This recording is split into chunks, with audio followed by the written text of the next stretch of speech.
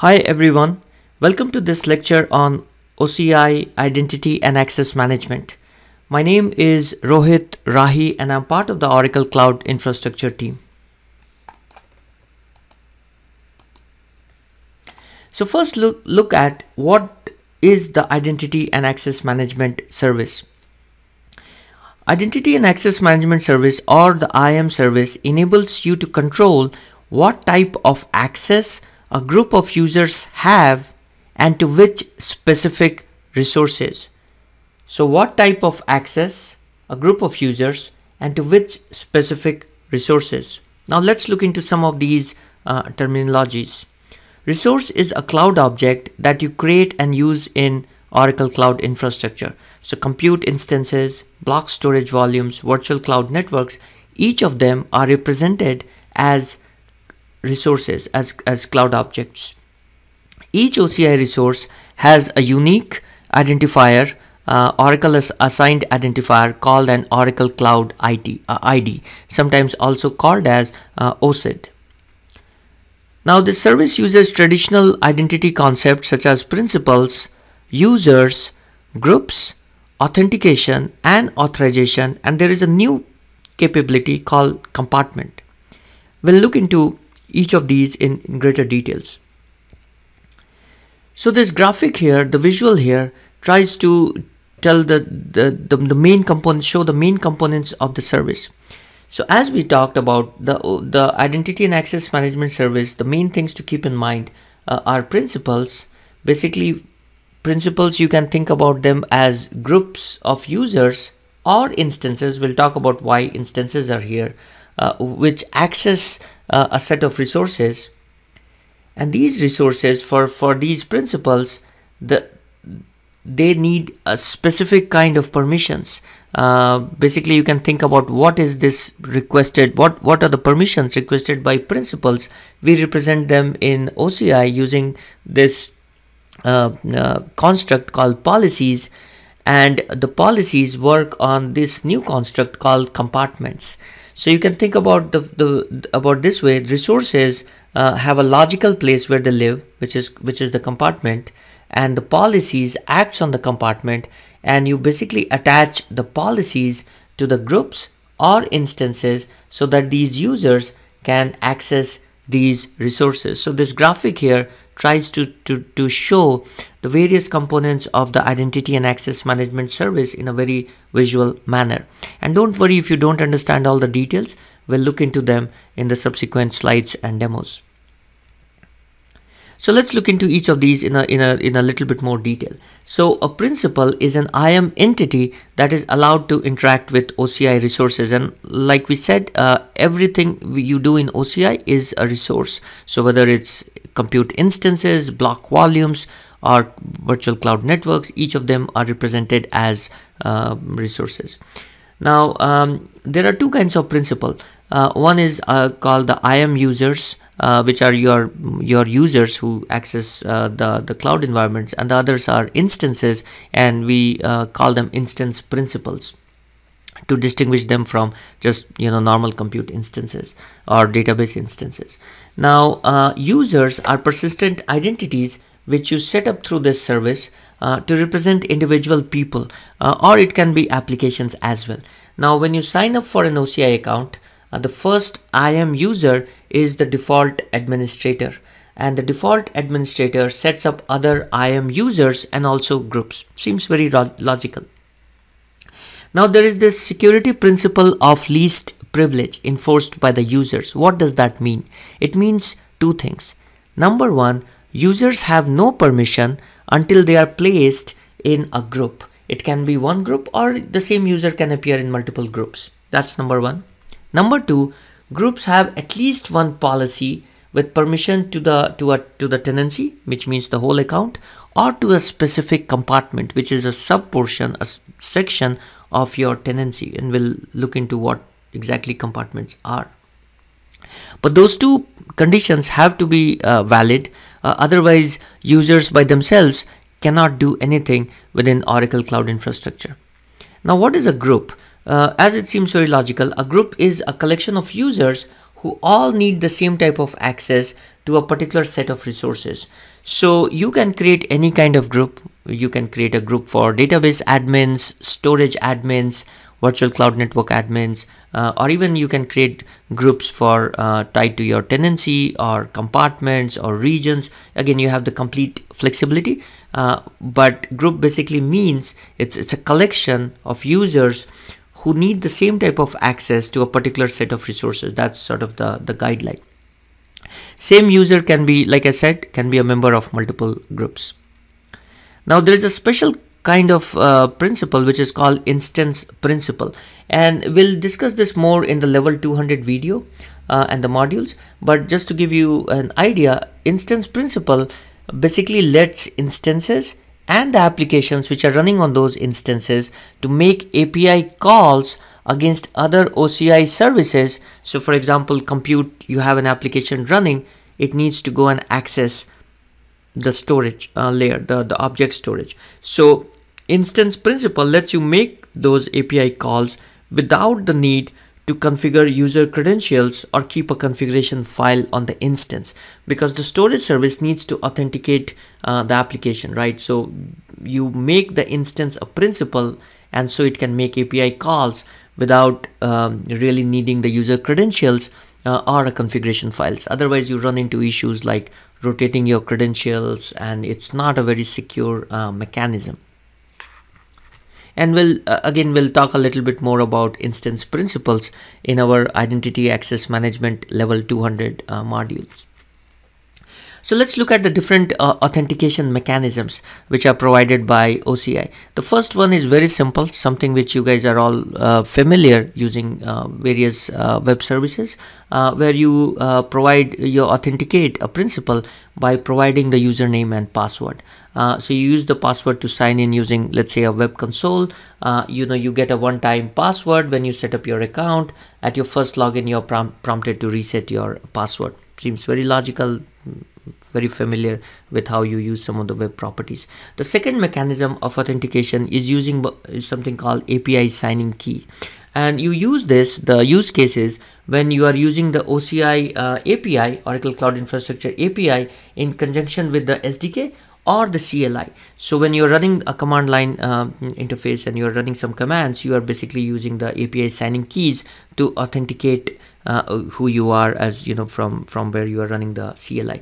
And as you can see here, key is an RSA key pair in the PEM format, and you have some restrictions on the length, etc.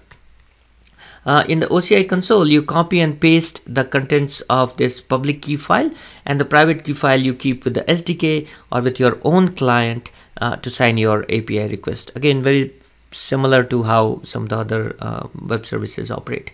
The third one is something specific to Oracle Cloud Infrastructure, and it's authentication using auth token. Authentication tokens.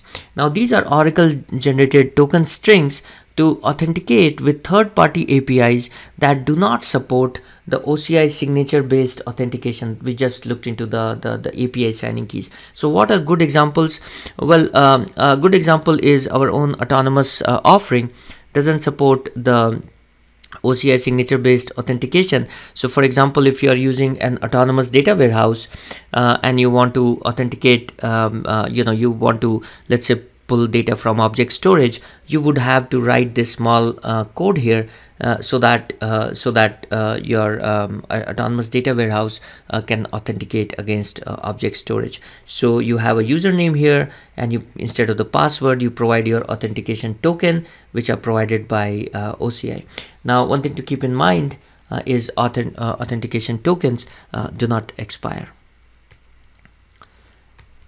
Okay, alright, so we talked about authentication. Let's talk about authorization. Now, authorization specifies various actions an authenticated principal can perform.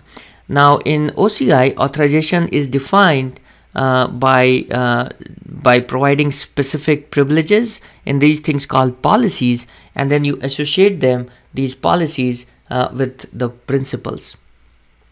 Like we saw with the users, policies also support security principle of least privilege. By default, users are not allowed to perform any actions.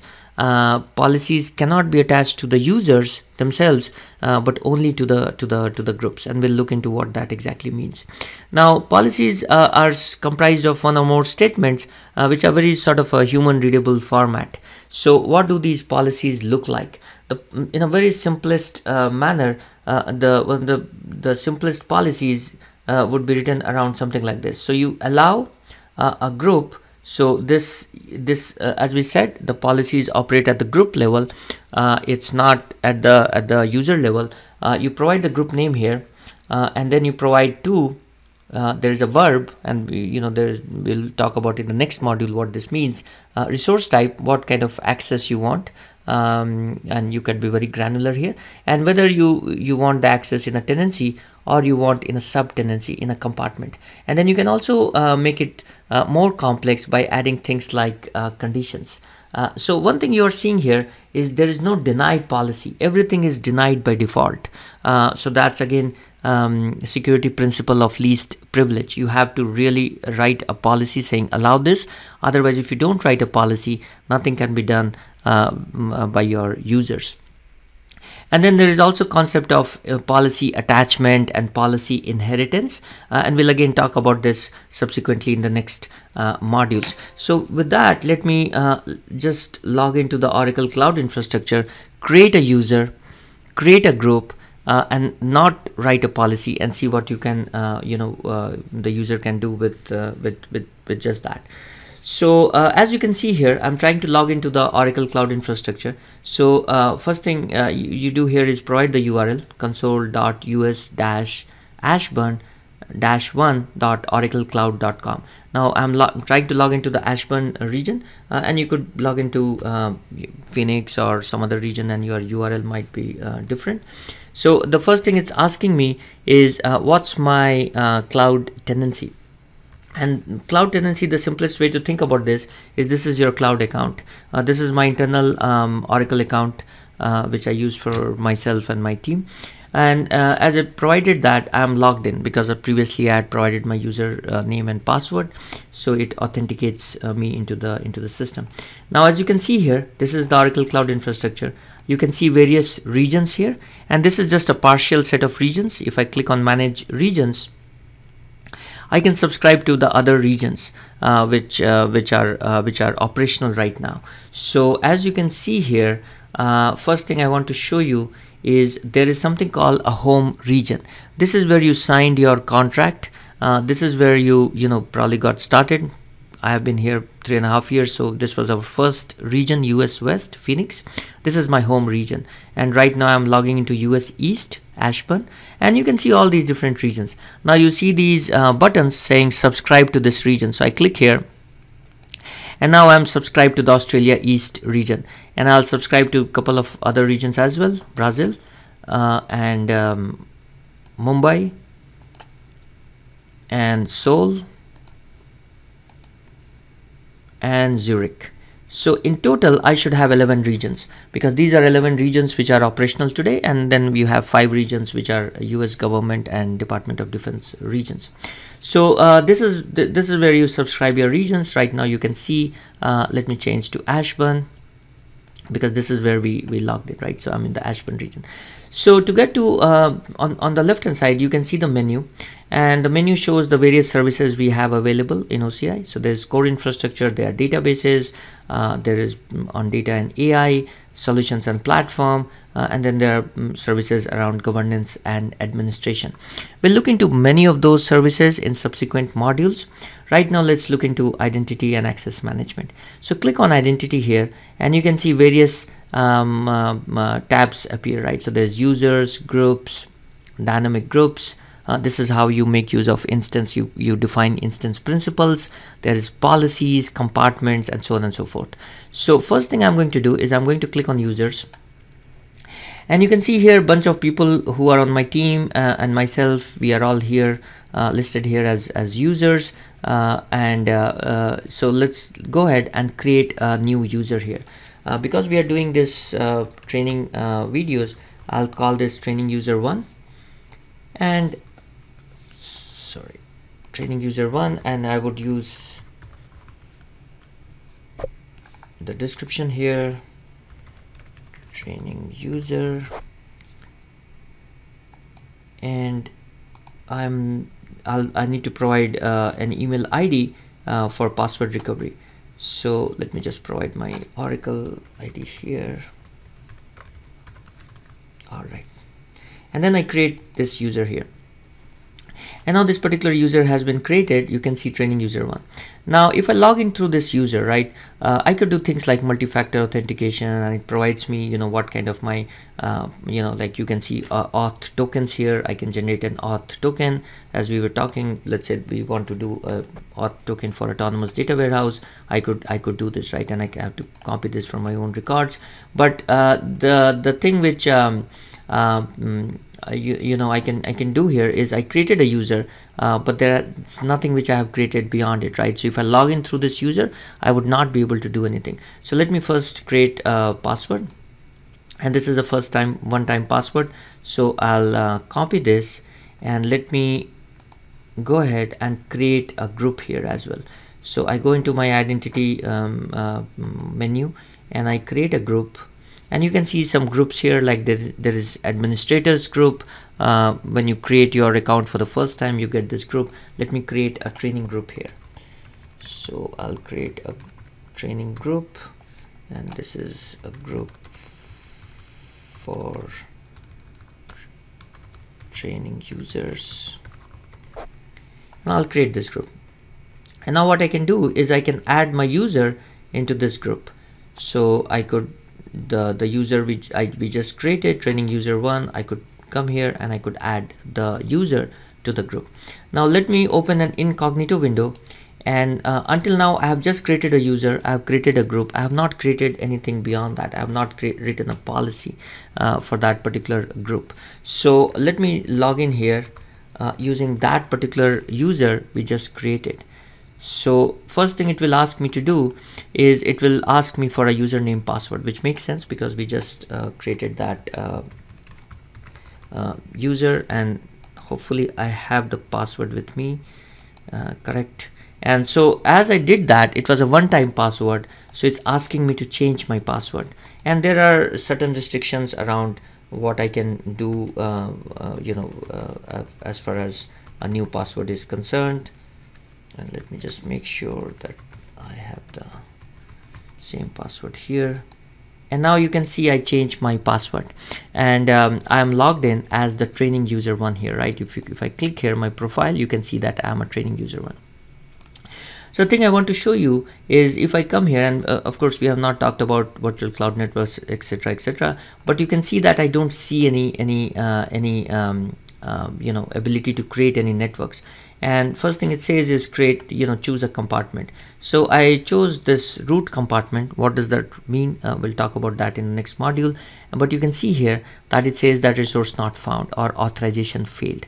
And if I click on this and I try to create you know, a network, the request would fail because I have not written a policy. And I have not really created you know, I have not authorized this particular user, training user 1, to do anything. So that is why you can see that you know, it says authorization failed or requested resource could not be found. So in the next module, what we are going to do is talk about policies, write a policy, and then see, you know, what different kind of activities this particular user can perform. Thank you for joining for this lecture. If you have time, please join the next lecture on IAM policies. Thank you.